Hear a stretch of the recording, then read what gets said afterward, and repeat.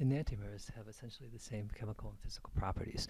One property in which they differ is that if I take a carbon molecule, one enantiomer of a carbon molecule, and place it in a little like quartz transparent container called a cuvette and shine plain polarized light. A light is electromagnetic wave. We can polarize it. So for instance, the electric magnetic oscillations are in one plane.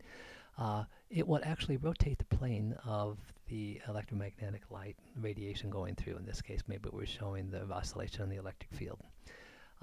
So it can rotate it either clockwise or counterclockwise, depending on the nature of the molecule. So we call this property optical activity. So let's look at an example of a molecule. Here is a molecule with stereocenter R. We saw an example like this previously. We could draw the mirror image by putting a plane here and simply reversing the drawing of this, keeping everything essentially the same. This would have to be the S isomer now because it's the mirror image. Alternatively, we could do the same thing by simply copying and pasting this molecule over here and making this OH, instead of being a wedge, being a dash. Both of these two molecules are the mirror images. They're identical. If you flip this over, it'd be superimposable on this. So this is one enantiomer, and this is the other enantiomer. Now, if I were to put this enantiomer in the cuvette we saw in the previous slide and shine plain polarized light through it, it might rotate light in the counterclockwise direction. And we'll call that the minus direction, as indicated by this meter, maybe a minus 20 degrees. Conversely, if we were to put the S isomer in, the enantiomer, into the cuvette, we would see if that was present in the same concentration, it would rotate light in the positive direction. So that's, again, this molecule demonstrates optical activity.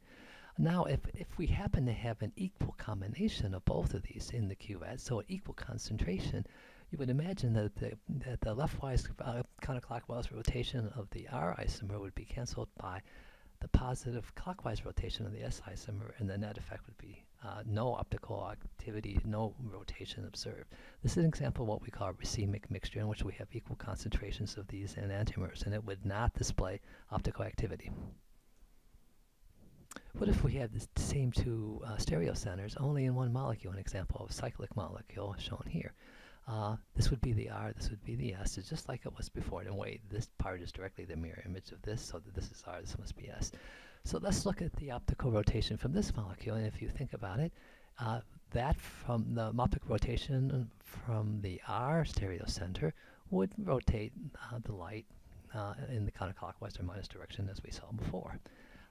But it would be counterbalanced by the optical rotation by the S isomer, which would rotate light clockwise in the positive direction. Since these are part of the same molecule, the net effect would be the addition of these two, and there would be no net activity. So no rotation at all. So this is a case. This is a meso molecule. This is a case in which the optical rotations cancel, so there's no optical activity here because the sum of the minus and plus rotations would be 0. They have to be in equal concentrations because they're part of the same molecule. However, if we were to change the molecule around, so negative change this OH to a CH3, we retain, in this particular case, the R and S chiral designations here. Again, this part of the molecule would rotate light, let's say, in the counterclockwise direction, minus 20 degrees, whereas this part of the molecule, let's say, it still rotates light in the positive direction, but not as much as the OH, and then these are hypothetical rotations.